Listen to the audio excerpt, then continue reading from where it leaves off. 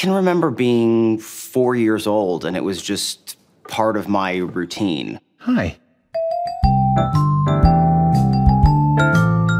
That's a hard question because I feel like what memory of my childhood was Mr. Pickles not a part of? Everyone has a little tune in their heart, and if you listen closely, it always finds a way out. He was always my North Star during those days of just slamming apple juice and not knowing how to read.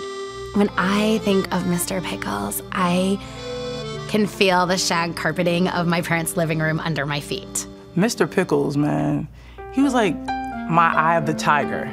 Mornings with Mr. Pickles. I would start every day watching The Kindest Man in the World and eating a bowl of cereal that was just entirely void of any nutritional value. There's a profoundness to it. There's a universality, and we shared that. Let's take a trip to Pickle Barrel Falls. I get kind of like psyched just thinking about him hopping into that barrel and parachuting down a waterfall.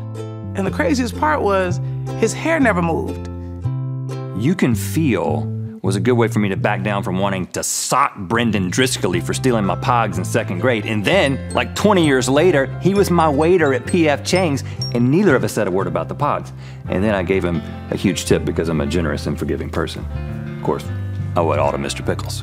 I get to school and we started to say our numbers, and everyone else in my class said the numbers in the exact same voice.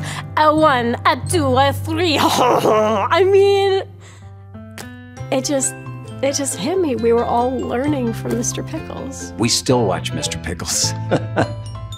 See you at the bottom.